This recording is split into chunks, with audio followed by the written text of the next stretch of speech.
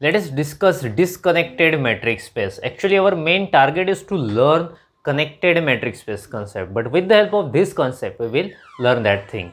So let us see, when we say the matrix space X is disconnected, if it is possible to find two subsets of X, A and B, okay, which will satisfy these four conditions. The first condition is their union should be X. Second condition is none of them should be non-empty. And last two conditions are A bar intersection B is equal to phi and A intersection B bar is also equal to phi. In our previous video, we have already seen this is definition of separated sets.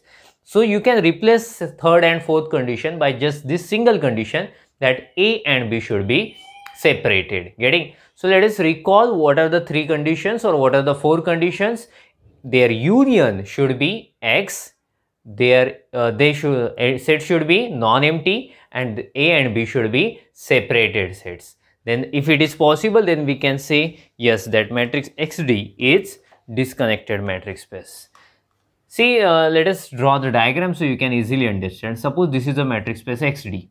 Okay, if it is possible to find sets A and B, subsets of X, okay, which are subsets of X, such that both of them should be non-empty, their union should be X, and these two sets should be separated, then we can say matrix X is disconnected matrix space.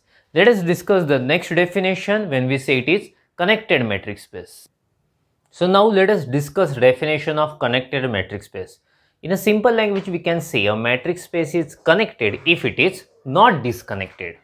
Okay, so that means it is not disconnected and we say it is a connected. Definition of disconnected matrix space we have already seen.